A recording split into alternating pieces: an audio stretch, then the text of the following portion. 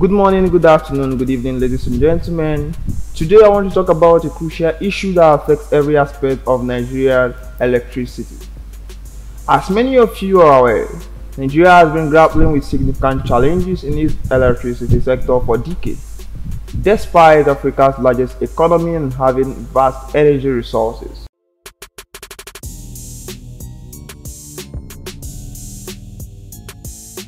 I think, and even right now I can see on your screen when you put generation and distribution challenge. It is actually generation, transmission and distribution challenge. Nigeria struggles to provide reliable and affordable electricity to its citizens. The challenges facing Nigerian electricity sector are manifold. They include inadequate generator capacity, inefficient transmission and distribution networks, high levels of electricity theft and non-payment, as well as policy inconsistencies and regulatory bottlenecks.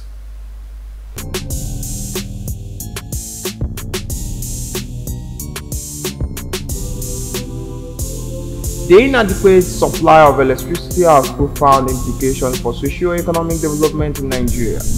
It hampers industrial productivity, stifles entrepreneurship, and undermines the quality of life for millions of Nigerians. So in the case of the power sector, the problem has been, it's been a long journey, a major problem. We started privatization in 2013. I can say with fact and figure that yes, a lot of progress has been made.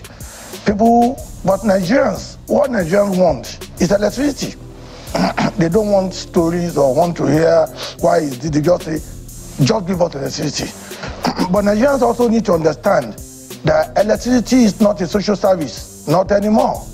Electricity is a product like bread or any other product. It has to be paid for. Somebody has to pay for it. And not just paying, we have to pay the appropriate price, the appropriate tariff. We have to all desist from the usual Nigerian theft. Without reliable power, businesses cannot thrive and households struggle to meet their basic needs. However, it's not all doom and gloom. The Nigerian government has recognized the urgency of addressing the electricity crisis and has initiated several reforms aimed at revitalizing the sector.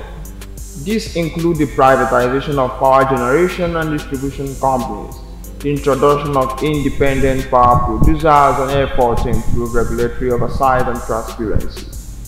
Moreover, there are significant opportunities for investment in renewable energy sources such as solar, wind, and hydroelectric power. Nigeria boasts abundant renewable energy potential, which if harnessed effectively could help diversify the energy mix, enhance energy security, and mitigate the environmental impact of power generation. Community engagement and participation are also vital components of the solution, empowering local communities to participate in energy projects, promoting energy efficiency and conservation measures, and fostering public-private partnership can all contribute to the sustainable development of Nigerian electricity. Just a minute, okay. Sir. Number one, when I say the division company, it means it is us. So it's not about me not taking responsibility. I'm very proud to be representing them, and I will say the truth and say it as it is.